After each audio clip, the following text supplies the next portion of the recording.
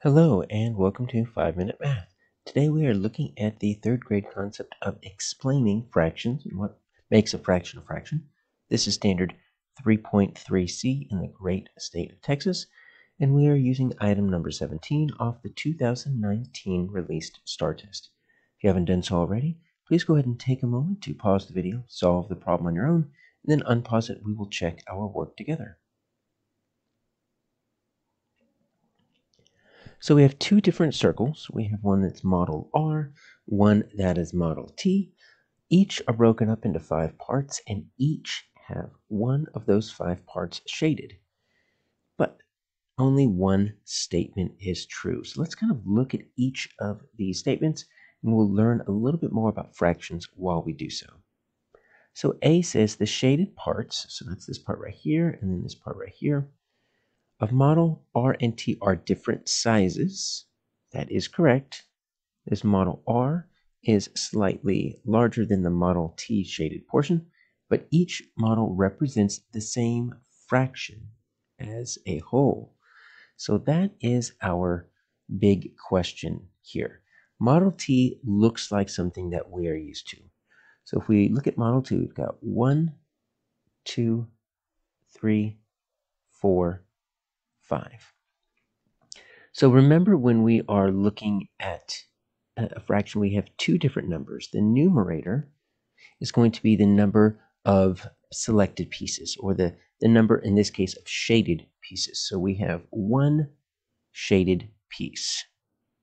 And then the denominator is not the number of unshaded pieces, but the number of total pieces. So that's your total altogether. We've got 5. So this fraction is 1 out of 5, or 1/5. The question comes is, what is the fraction of model R? So one thing that we need to know about fractions is that all pieces, I'll write this because it's very important, all pieces, all portions, however you slice it up, must be the same, must be equivalent.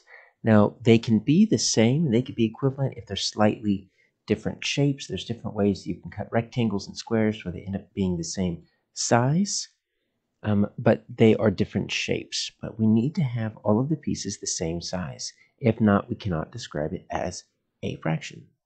And so if we're looking at model R, look how big this big chunk is right here. And then look how tiny this little chunk is right here. This little chunk that I just shaded in, it probably can fit 3 or 4 times inside the big shaded piece.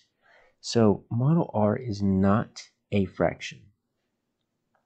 Even though it does have 5 pieces, even though it's got one piece that is shaded in, it is not a fraction, because all pieces are not the same size. This one is way too big. So we can say A is wrong, because each model represents the same fraction, is incorrect. Because remember, model R is not a fraction.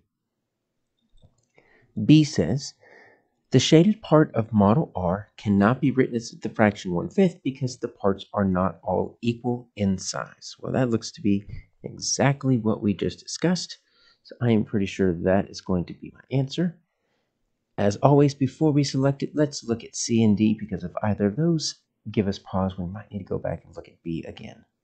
C, the shaded part of model T is 1/4 because the parts are all equal in size. Well, the parts are all equal in size, but this is incorrect. Now, I can tell you where they got the 1/4 from.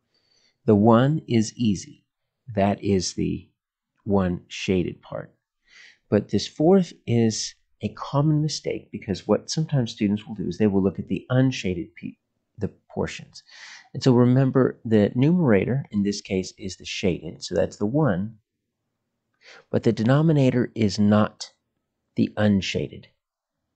The denominator is the total, including both shaded and unshaded. It's everything together, not just the ones you didn't select for the numerator. So that is incorrect. And then D. The total number of parts in model R is 5, so 1/5 of model R is shaded. This is correct, but it is not 1/5, because once again, it's not a fraction. They are not equal in size. So the answer is B.